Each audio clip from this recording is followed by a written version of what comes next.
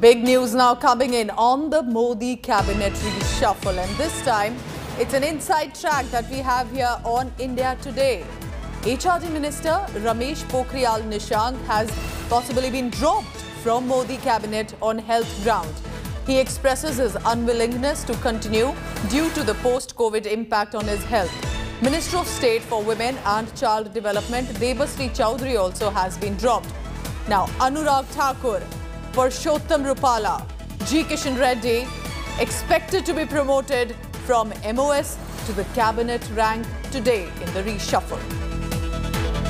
So that's the big news now coming in one by one. Names first, Polumi, HRD Minister Ramesh Pokhriyal, a fairly senior member but will not be continuing. Also the Minister of Child for Women and Child Development. Their reasons differ. What are you picking up? And also tell us about the promotions possible today.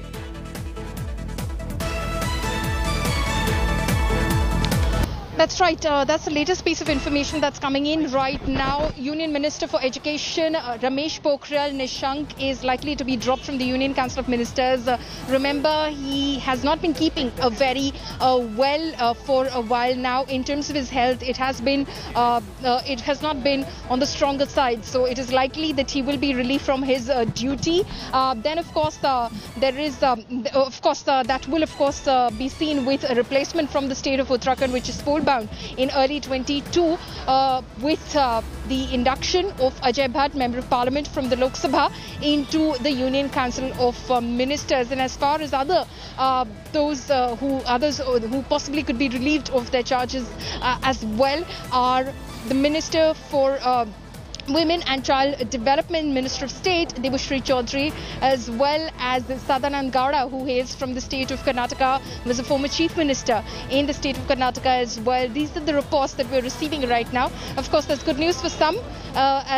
Aside from the new entries who will find place in the new Council of Ministers, there are those who are likely to be promoted as well, being possibly given Minister of State independent charge. They include Anurag, Thakur, Minister of State for Finance at the moment, Parshottam, Rupala, who is Minister of State for Panchayati Raj, Agriculture and Farmer Welfare, and then of course there is Kishan Reddy, who is Minister of State for Home Affairs.